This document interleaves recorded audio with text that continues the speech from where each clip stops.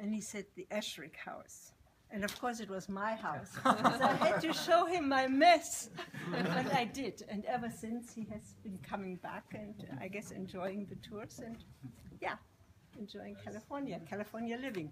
And like that, who can complain? Yeah.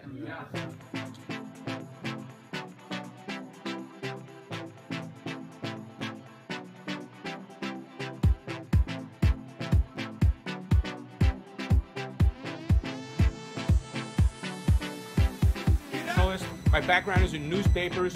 I've written quite a lot about architecture. I currently write mostly for the Eichler magazine. I wrote a history of Berkeley. I wrote a book about the history of the Bay Area architecture and a few other books. In the 1930s for Los Angeles, and somehow or other somebody got the plans and they paid somebody some money and they built it here. So it's the only Frank Lloyd Wright house in Berkeley. And some people are saying, well, it's not really a Frank Lloyd Wright house. But anyhow, here we have another house by our friend Walter Stylberg. It's quite the characteristic use of concrete. Houses like the ones we just walked by, those are your typical Berkeley brown shingle, First Bay tradition houses.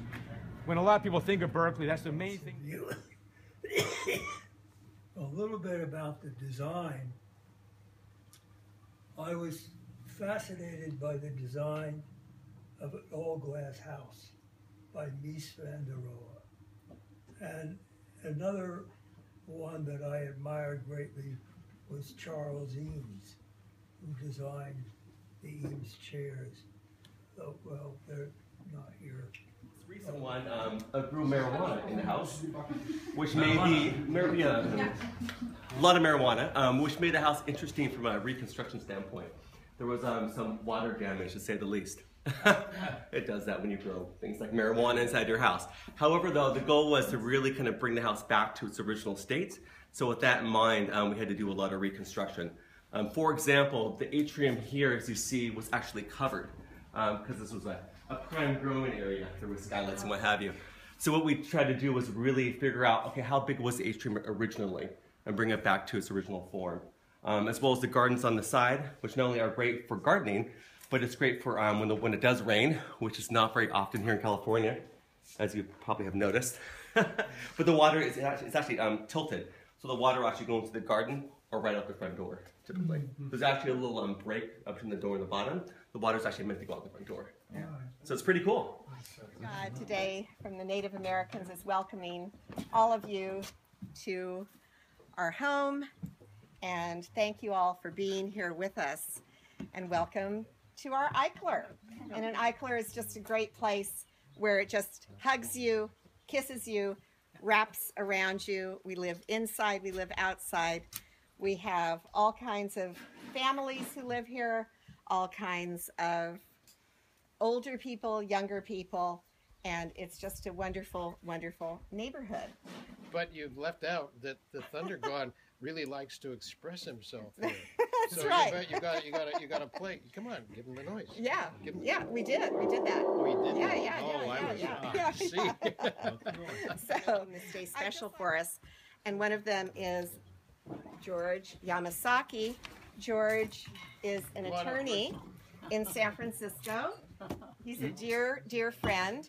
Not only is he a wonderful immigration attorney, but he plays fantastic jazz piano. So we've heard. Yeah. Very nice. Very nice. Yeah.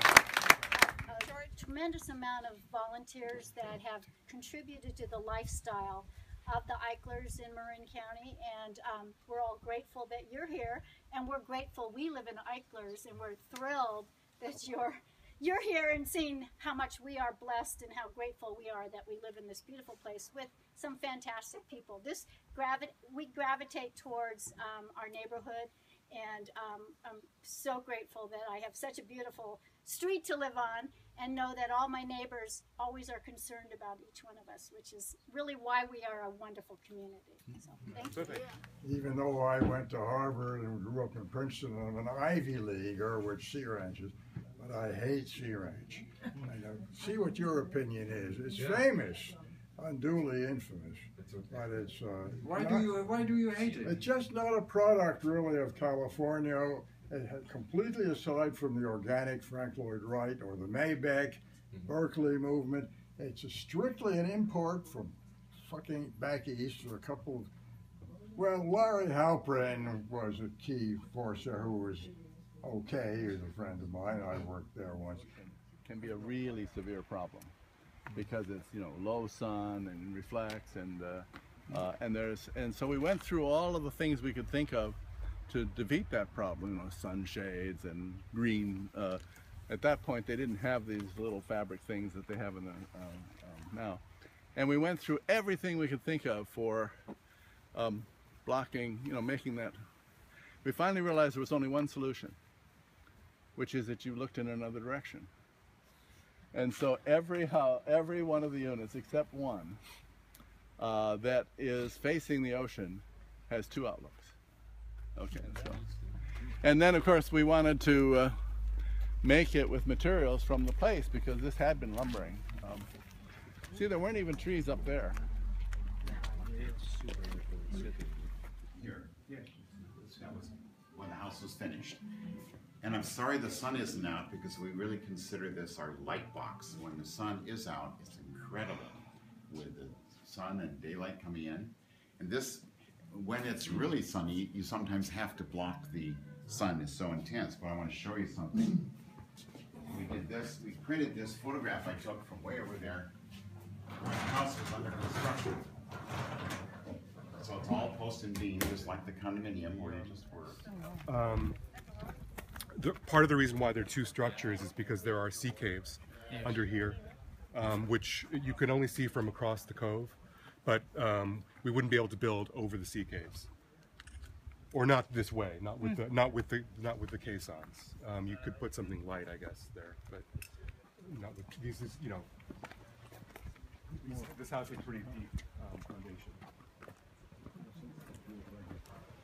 I think so. Yeah. Well, plus there's also, you were asking about what, you know, there's cedar.